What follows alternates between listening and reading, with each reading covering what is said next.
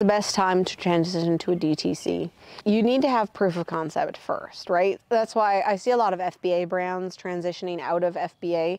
In some cases, that's really hard shift for them because Amazon does so much for an FBA brand.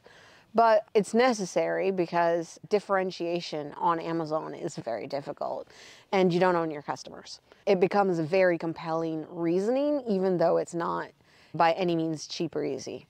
The other brands, what I think of as like the Kickstarter first brands, are the ones who develop the relationship with the audience and their willingness to, and confirm their willingness to pay up front as they are developing the product.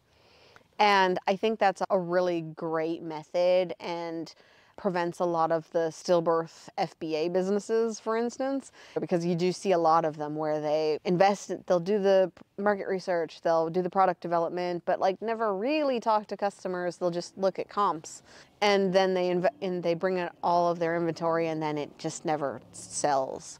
I like the customer first model, the Kickstarter model, much better because of that tight relationship with the customers who are already prepared to open their wallets.